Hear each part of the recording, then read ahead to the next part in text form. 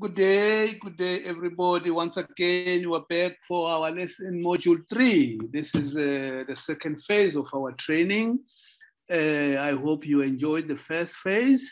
Today, we're going to talk about advancing the implementation of the UNFCCC and its treaties. This is more like the core of the negotiation. This is all about what we do in the negotiation to find the solution to this climate crisis, the kind of support that we have to get, and the finance, the systems. But before I say a lot, for this particular module, you can refer to the study guide, page 27 to 51, where you will get more details on what I will be teaching today. Okay, let's move on. We move to the next slide. The next slide is basically on the outlines of what we're going to be talking about today. We're going to be talking about the mitigation, the adaptation, loss and damage. These are the 3 pillars that we're dealing with. We've always been having mitigation and adaptation, but now the process has added loss and damage. The periodic review, the stock take. We're going to talk about tracking progress under the UNFCCC and its treaties. These are the MRV systems, national communication, transparency and reporting. We'll talk about the means of implementation, which is what is needed by developing countries to take climate actions, finance, technology development and transfer, capacity building. We're going to talk about the action for climate empowerment. This is more or less about education, public training, and public participation. Research and systematic observations, where we gather information about the climate system. And we're also going to talk about the voluntary cooperation, market and non-market approaches. We know that this can help to increase our mitigation effort. How do we comply to this market and non-market mechanism? And also, we have a new sector now in the process, which is the sub-nation and non-state actors, which are now basically coming into the process to try and bring all the actions that are taken outside the climate process, outside the government system, to make sure that everything is measured, collected, and reviewed and verified. Let's move on.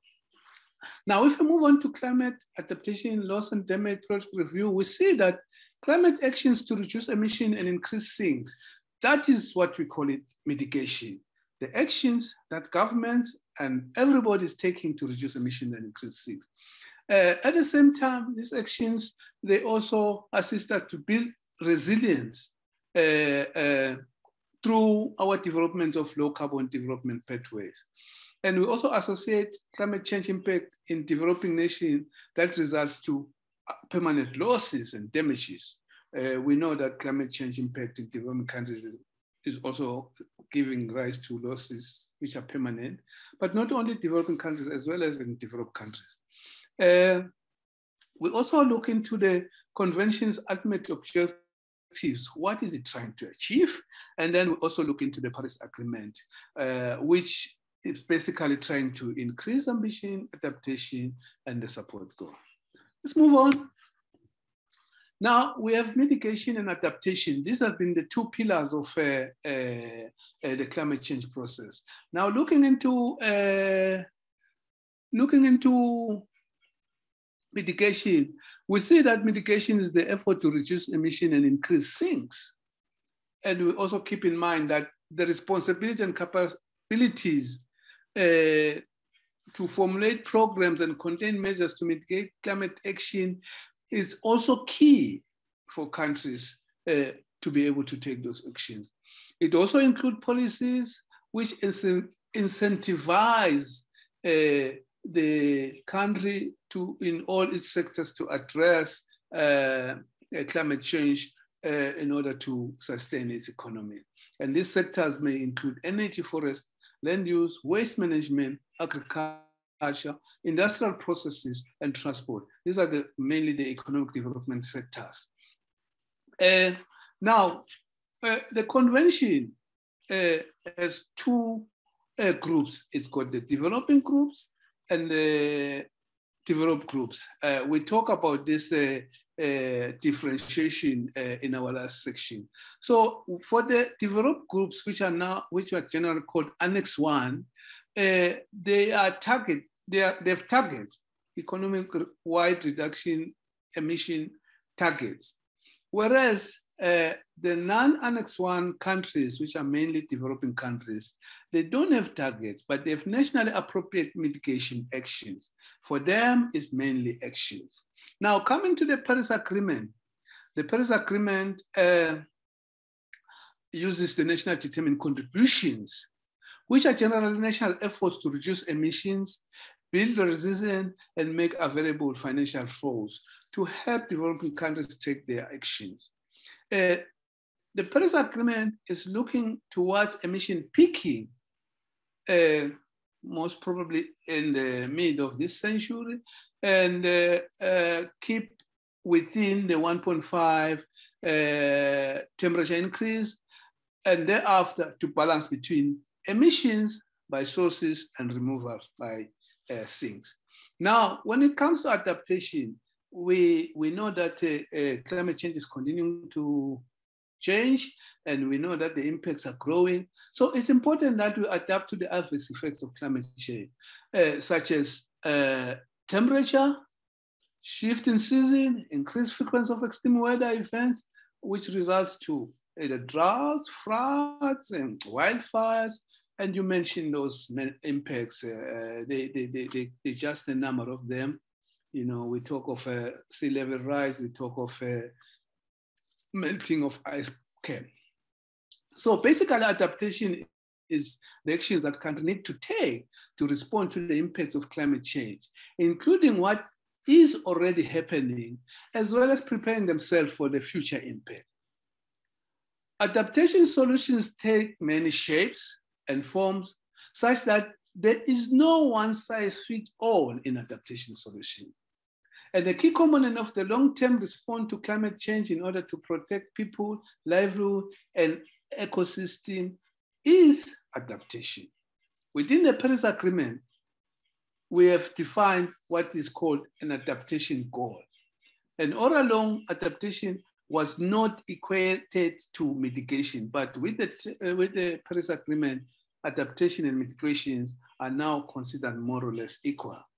And the adaptation goal under the Paris Agreement is to enhance adaptive capacity and build resilience, to reduce vulnerability, and continue towards sustainable development. So now we're bringing in sustainable development. So it's important to also understand the sustainable development goals, where climate change, I think it's number 13, also climate action comes in.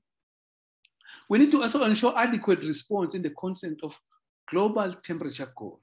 We know that in mitigation, we've set the global temperature goal to limit or set the temperature to be below 2 degrees pre-industrial times, and pursue effort to remain within 1.5 degrees. Moving on, now we have the third pillar that I've talked about, which is the Warsaw International Mechanism for Loss and Damage and Review global toxic extremes. Slow onset, such as sea level rise, droughts, floods, you know, these events, they build over time.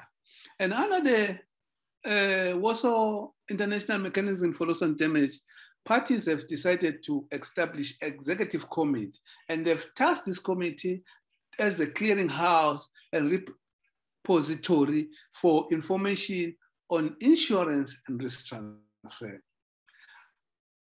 So far, that's how parties have gone into. Negotiations are going on the loss and damage. It will be good to get more information, more decisions taken on loss and damage, because we know very well that the climate change continues to create problems. We lose life, livelihoods are lost, and these things, they are continuing as the climate change continues. Now, we have also the periodic review, whereby parties are reviewing the adequacy of temperature goal and overall progress towards achieving this goal, including support. We know very well that in the convention, we have an ultimate objectives whereby we are setting ourselves a level where human activities, it should not interfere with the climate system. The Paris Agreement has also established the need for a global stocktake.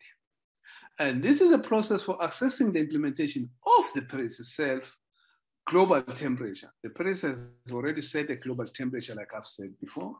It also has set the adaptation goal, so it will also assess the implementation of adaptation and the support goal and collective progress towards achieving its long-term goal.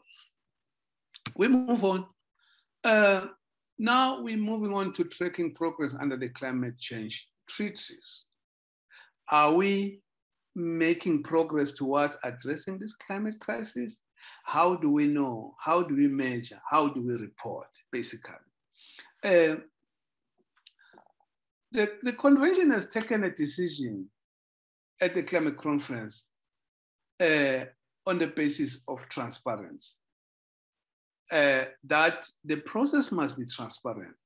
And being the transparent, the process will promote public trust, goodwill, and credibility of the environmental decision-making process that is ongoing. It will also ensure that monitoring climate actions are effective and efficient. We know that climate governance is connected with deliberative democracy, public participation, and rule of law. And that will help us to sort of be in line with everybody as we are trying to address the climate problem.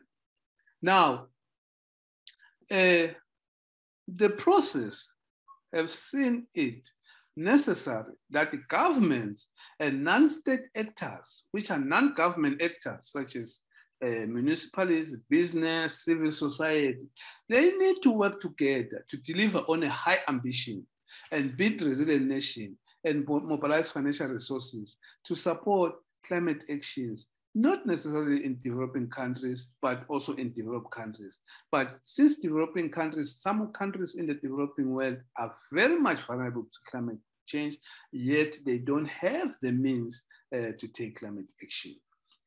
Let's move on. Moving on to measurements, reporting, and verification, the famous MRVs, communication and transparency framework. The process, the climate conference, they are always negotiating modalities, procedures, and guidelines for the measurements and reporting and verification of climate action and support. In order to see whether we're making progress, to understand our needs, we need to do measurements, we need to report, and we need to verify our report, the authenticity and the accuracy of them. The reporting, according to the negotiations, it's defined in terms of when it should be submitted, when it should be reviewed. And all the MRV system provides the requirement of reporting, timeline for submission of report, internal review of information provided. But this process is not so onerous for developing countries that it is for developing countries. Developed countries are expected to take emission reduction, economic-wide targets, like I've said before. Now, the foundation of report in the climate change process is the National Greenhouse Inventory, and the national communication and reports on policies and measures taken by nations, by government to address climate change. These reports, they are basically done at national level, and they are submitted to the Climate Change Secretariat. Such reports, they provide transparency and is the basis of understanding and guiding the implementation. Now, what are these national communication? National communication are simple climate change policies and measures, as well as the inventory of the greenhouse gases that the country is emitting and the sinks. So when you do the greenhouse gas inventory, you're actually looking at the sources of the GHGs and the removals of the GHGs, which is mainly the sources. Now, the content of the reports and the timetable of submissions of these national communications are different between developed and developing countries, and they are always taken in accordance with the common but differentiated responsibility and respective capacity, CBDRRC. National communications for all countries and parties, they are submitted every 4 years. But in addition, developed countries, GHG inventory are always submitted every year. And the non-developing countries, developing countries, they are submitted 3 years after entering into force, and thereafter every 4 years, or depending on the funding as well, because developed countries are being funded to undertake their national communication. Under the Kyoto Protocol, Annex 1 countries submit supplementary information related to the implementation of the Kyoto Protocol. And under the Paris Agreement, all parties report under the transparency framework of actions and support. They do their national communication, their greenhouse inventory, and they all go under review of experts and desk reviews and in-country visit. Mainly the developed countries' national communication and greenhouse gas inventory undergo that. Now, the development of greenhouse gas inventory and the national communications are supported by the IPCC guidelines 2006. So all parties have to make efforts to use those guidelines. Now, the transparency framework and reporting under the convention and in the Paris Agreement is not really the same. Under the convention, transparency under the convention, we've got the transparency framework for developed countries, where they have their national communication, they've got their greenhouse gas inventory, when they also have their national policies and measures for mitigation and adaptation. They also have to submit their biennial reports, and this biennial reports undergo the process of international assessment and review, where a technical review of submission information is undertaken, and then a material assessment of progress is made in meeting their mitigation targets. This starts with online questions and answers, and then there's a workshop style session to give brief presentation and additional answers, additional questions and answers. But with the developing countries, they also have the national communications, they also have the greenhouse inventory, and also have policies and measures, efforts, and adaptation options. They are also doing the biennial update review every 2 years, and then they've their own process, the international consultation and analysis. This is this process, the biennial update reports undergo the technical analysis by experts, by a team of experts. There's also the facilitated sharing of views, which is more or less a workshop style like, where the party under review give a brief presentation of its BUR, and then that's followed by oral questions and answers. Now, with the Paris Agreement, the transparency under the Paris Agreement, we know that in the Paris Agreement, all parties are treated in the, more or less in the same manner. Of course, there is some flexibility for those most vulnerable countries, but all countries are expected to do the same report. So it means for all countries, they must submit their NDCs, their national determined contributions, and progressively review this NDC every 5 years. Okay, and all parties are subjected to the transparency framework of action and support, whereby they will have the biennial transparency report, which will undergo technical expert review and material consideration of progress by the process. We also have the Standing Committee of Finance, which is basically providing guidance on financial mechanism and improved transparency through the MRV of support. Now, this Standing Committee, it has also been negotiated by parties, and it is being tasked to report on biennial assessment and overviews of the financial flows.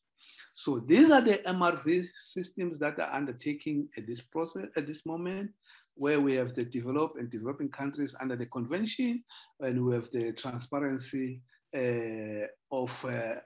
transparency framework of actions and support under the Paris Agreement, and then we've got the biennial assessment and the review of financial flows under the Standing Committee. Now, the convention is established financial mechanisms as one of the means of support, and it was already negotiated the operational entities, and in this case with the environmental facilities, which has established a separate secretariat to manage the funds. Under the global environmental facilities, we've got a special climate change fund, which is there to assist developing countries to take up actions and to take up climate actions, both mitigation and adaptation. And we've got the least development country funds to help developing countries with their national adaptation plan program. We also have the Green Climate Fund, which has been established which has established a board to manage their funding. Now, the negotiations, the conferences have also negotiated for a work program on long-term finance. Basically, the role given to this work program is to scale up new and additional predictable and adequate finance, including the joint mobilization of 100 billion pledged by developing countries. This money was pledged in Cancun. We will be hearing on this, how this money was pledged in the conferences in the next module, which is module 5 for module 4 in our case. Now, the financial process has also established financial modules, which are trying to assist the conference in also making progress in understanding how parties are supported, how funds can be really be given in a more expeditious manner. And the 3 modules that have been established is the national communication, where information is communicated by parties on provision of support in their national communication. And the second one is the Fast Start Finance, where information communicated by parties, developed countries in the contents of their commitment to provide the 100 billion pledged finance. And then the last one, the third one, is funds managed by GEF. This is a joint effort by the Secretariat and the GEF Secretariat on financial flows of the GEF as one of the operational entities of a financial mechanism of the convention. Let's move on. Now, when you talk of the means of technology, you talk about finance. I mean, the means of finance, you talk about finance, technology development and transfer, you talk about capacity building as well. Now, in technology development and transfer, parties have agreed in the conference to establish a technology development mechanism. Now, within the technology development mechanism, there's Technology Executive Committee, the TEC, which mainly deals with policies in the technology development and transfer area. And they also establishment the Climate Technology Center Networks, CTN, which is mainly dealing with the implementation of the technology development transfer. Now, coming to capacity building is needed to enhance the ability of individual organizations and institutions in developing countries and countries in economic transition to identify, plan ways to mitigate and adapt to climate change. They don't have this kind of capacity building. Now, the process of negotiation led to the conferences establishing the Paris Commit on Capacity Building, which basically addresses gaps and needs in implementing capacity building in developing countries. Within the Paris Agreement, the conferences has established a capacity building initiative for transparency, to build institutional and technical capacity and to support developing countries enhancing their transparency framework requirement under the Paris Agreement. We know that developing countries have not been reporting intensively under the convention, but now they are expected to report in an equal terms with developed countries. And those countries which can't do that, they're expected to progressively build up towards those levels, except of what those vulnerable countries that are identified on the program. Now, moving on, we know that under the Article 6 of the Convention, it calls upon parties to educate, empower, and engage all stakeholders and major groups on policies related to climate change. Now, this process is very important for governments and people, communities, to understand what kind of climate measures and adaptation policies they need to take. Now, parties further negotiated the Doha Work Program, which allows them to establish a dialogue to provide regular forum for parties and other stakeholders to share their experiences, exchange ideas of good practices, lessons learned regarding implementation of Article 6 of the Convention, Article 10 of the Paris Agreement, the Kyoto Protocol, and Article 12 on the Paris Agreement. Article 6 on the Convention, we've heard that is all about education, empower and engage all stakeholders. Now parties have seen it necessary to sort of create another program. And this program, they have called it ACE, Actions for Climate Empowerment, to empower all members of the society now to engage in climate actions through education, training, public awareness, public participation, public access to information, and international cooperation. We move on.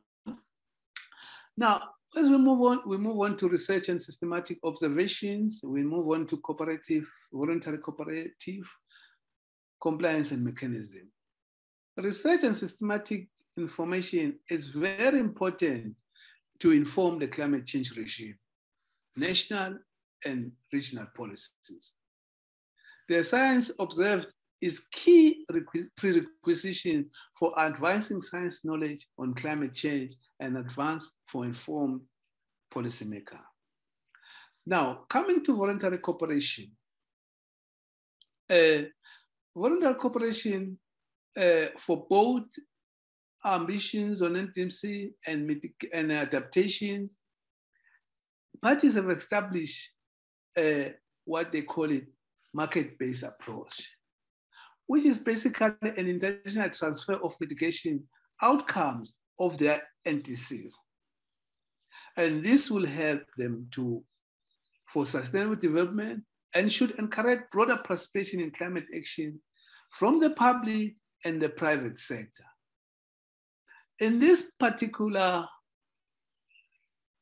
item, parties will be able to exchange for momentary purposes the tons of carbon dioxide emissions that they've been able to reduce or that they can be able to reduce. And that way it will put some incentive into the process. However, they've also decided on non-market-based approaches. This is basically policy issues which are meant to incentivize climate actions that basically creates an alternative from a high emission product. This includes such as putting taxes on energy. You're not taxes on carbon dioxide. This doesn't actually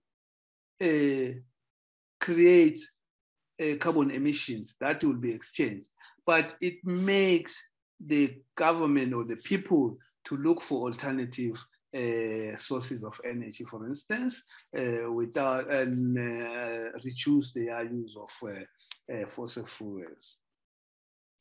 Now, this voluntary cooperative has established two mechanisms: a framework for countries to count their ITMO towards their NDCs. This is where there will be exchange, maybe trading, emission trading, joint trading on their mitigations or their emissions. They also have established a new mechanism under the international oversight. This is more like the clean development mechanism in Kyoto Protocol, which is trying to help some tradings between developed and developed countries, even though there is no more bifurcations of countries in the Paris Agreement. But we know that there's still flexibility. We know that there are still those countries which are developing as well.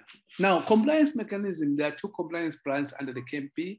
There's the enforcement branch and the facilitative branch. And under the Paris Agreement, it has established a committee that is expert-based and facilitative in nature and function in a manner that is transparent, non-adversary, and non-promotive. If we can move on. Now, we have the role of subnationals and non-state actors. The Paris Agreement has called upon parties to communicate long-term, long greenhouse gas emissions development strategy target by the middle of this century. Now, this is an effort to support the call or the push for net zero carbon dioxide in line with the latest information and to make sure that the countries keep within the 1.5 temperature decrease. Now, it is clear that deep transformations towards a net zero emission requires the mobilization of actors across all segments of society. This will include regions, cities, business, investors, alongside countries.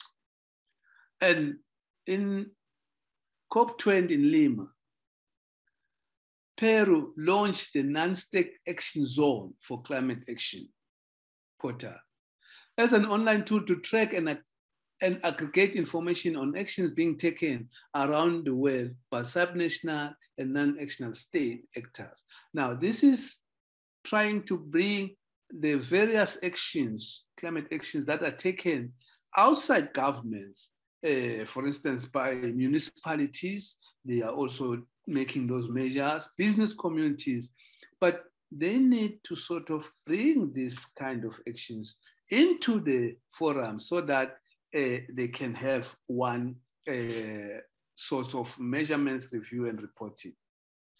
And the convention has established a dialogue, which was called the Taranoa Dialogue, where non-party stakeholders, governments came together, to sort of dialogue on how to enhance the ambition in 2020 and how to develop the long-term low carbon emissions development strategy, and urge government and international agencies to step up finance, technology, technological cooperation, private sector leaders to be the agent of change. Well, that brings me to the end of this lesson. Please take the quiz and make sure that you move on to the next module on this phase. I thank you very much. All the best.